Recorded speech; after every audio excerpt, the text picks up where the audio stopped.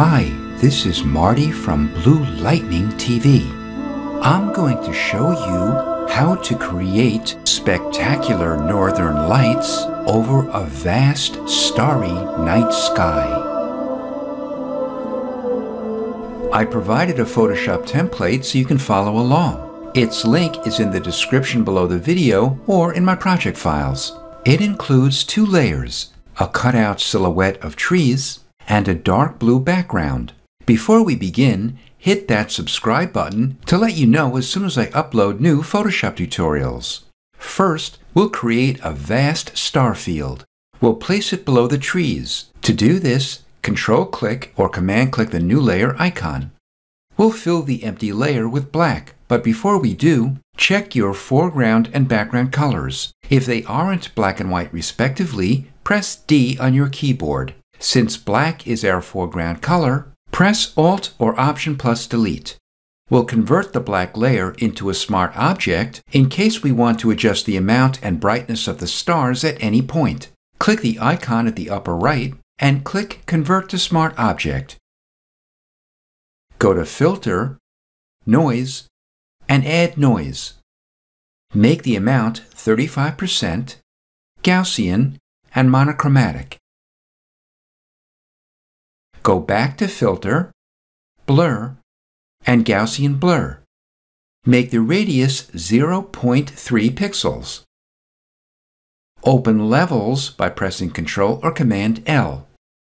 Make the input black level 130 and the input white level 175. Change the blend mode to Screen. Let's save some space in the Layers panel by collapsing the smart filters. Make a new layer below the active layer. Open your brush tool and brush picker. Pick a soft, round brush. Make the size 700 pixels, the hardness 0%, and the opacity and flow 100%.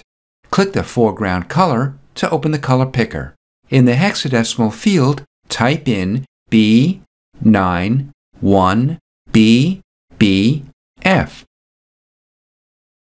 Place your cursor approximately here and brush across to the other side. Reduce its opacity to 40%. Make the stars layer active and make a new layer above it. We'll place it into a folder by dragging it to the folder icon. Make a layer active. Click the foreground color and type in 63FF72. Then click OK or press Enter or Return. Open the brush picker and make its size 300 pixels.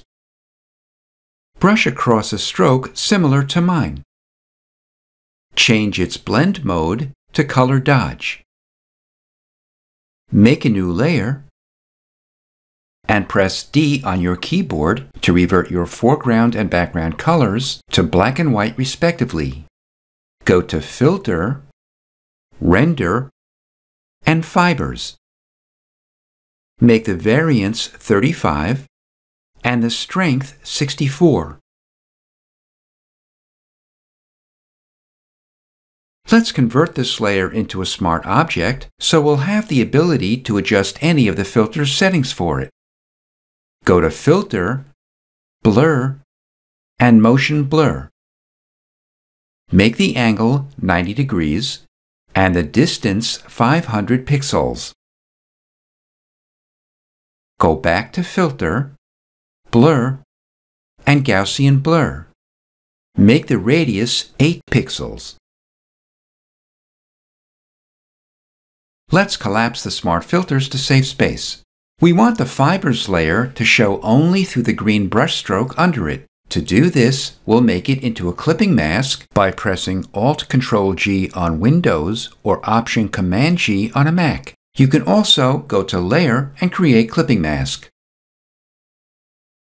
Make the green stroke active and open your Transform tool by pressing Ctrl or Command-T.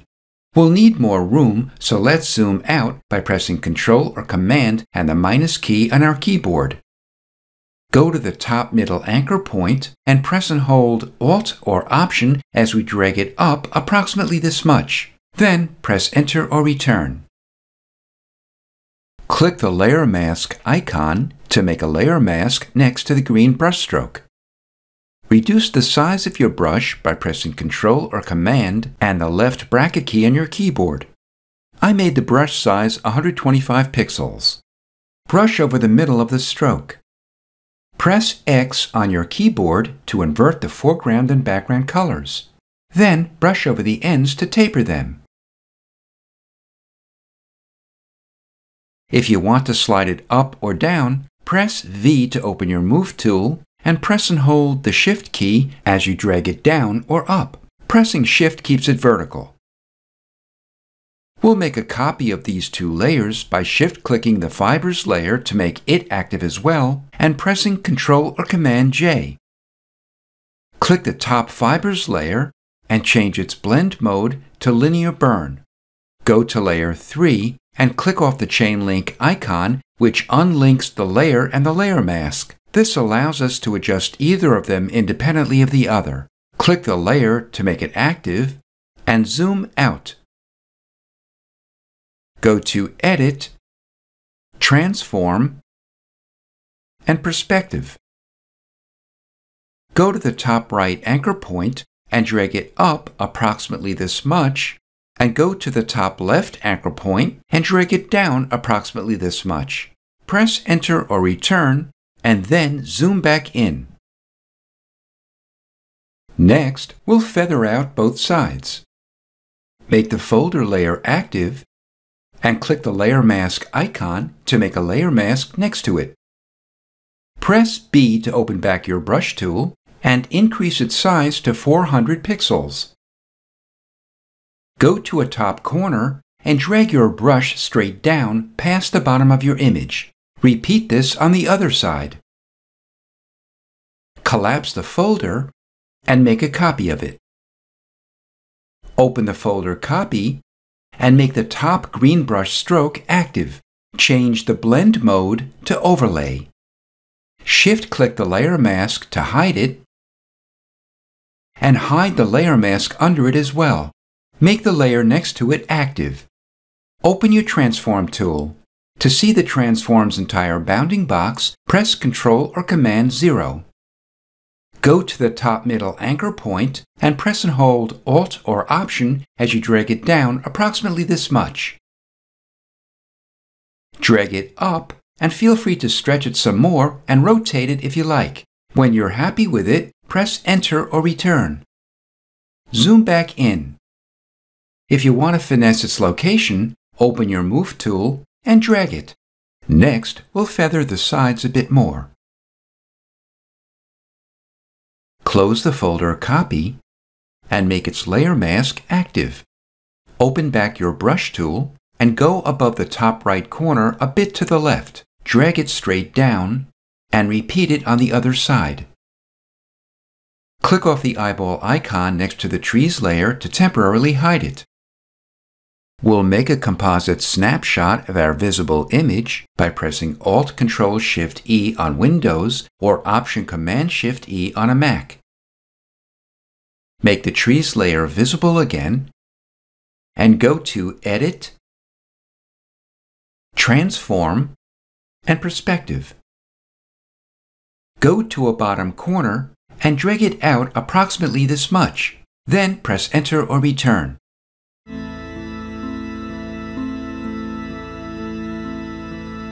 This is Marty from Blue Lightning TV. Thanks for watching.